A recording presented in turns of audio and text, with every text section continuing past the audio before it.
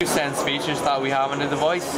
One would be, so starting off, you can just drop down your notification bar without unlocking the device. There's also little things like you can swipe away. The 4 apps that's down the bottom are now the 4 apps that's constantly on the bottom between your screens. So these are your quick launcher apps as well as the ones that you use the most. You can customize these. If I take that out, I can put in a different app, put it back in here. Whatever apps are down there will be the ones that are on the quick launcher and the lock screen. Other cool features that we have in Sense now is music experience. So we have a Beats partnership, so at the back of our phones now you see Beats audio.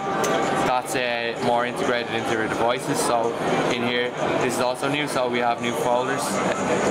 If you go, so I can drag and drop any of my applications that I have out here into the folders, and it looks a lot better on the new device. So the folders, can it be put as one of the 4 shortcuts at the lock screen?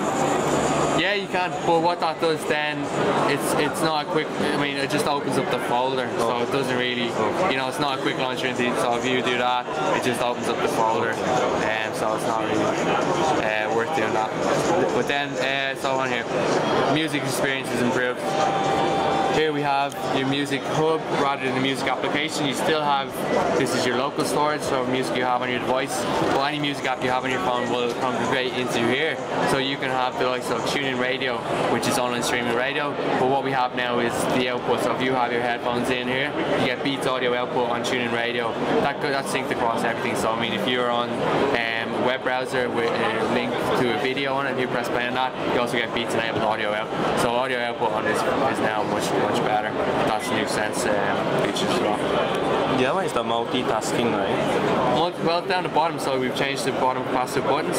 What we have here is multitasking, which, as you can see, comes up in this view. If you want to close, so if I want to close the camera app, if I just swipe up.